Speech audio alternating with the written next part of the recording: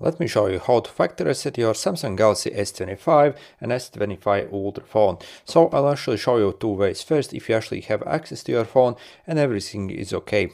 And also a second way, if you basically maybe can't remember your PIN, pattern and password, or again you are locked out or something has actually happened to the phone.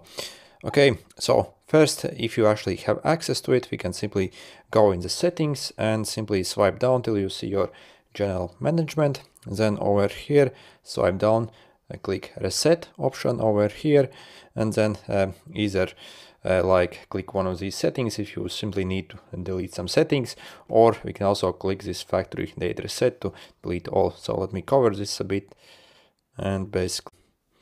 Okay, so over here you simply need to select if you still want to keep your eSIM, so select that and then simply click reset button.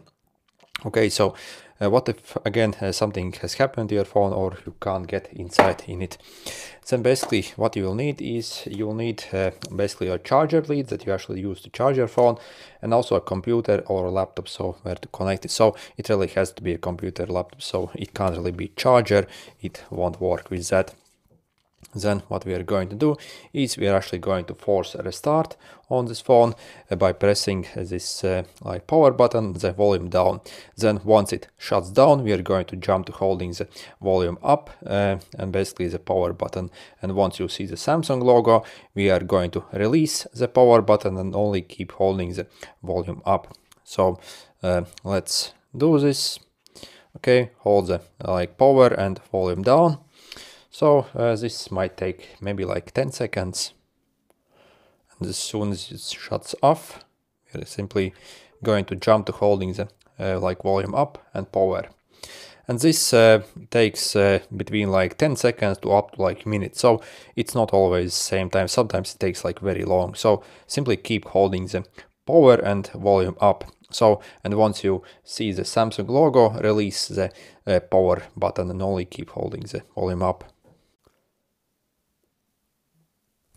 Okay, and once you see the Samsung logo, only keep holding the like volume up. So, and then you'll get booted in this menu and you can release it. So next what we need to do is simply we need to use the volume buttons to cycle down to this wipe data factory reset. By the way, also check this. Basically, after you do a reset on this phone, it will ask you your like Google account password. So be aware that it will actually ask that.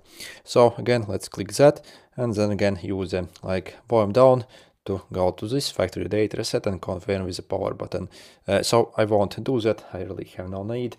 But again, remember that you obviously need to know your Google account password, so to actually still get access to this phone. If you do not remember that, then really try to figure some other way, because essentially you can otherwise brick your phone.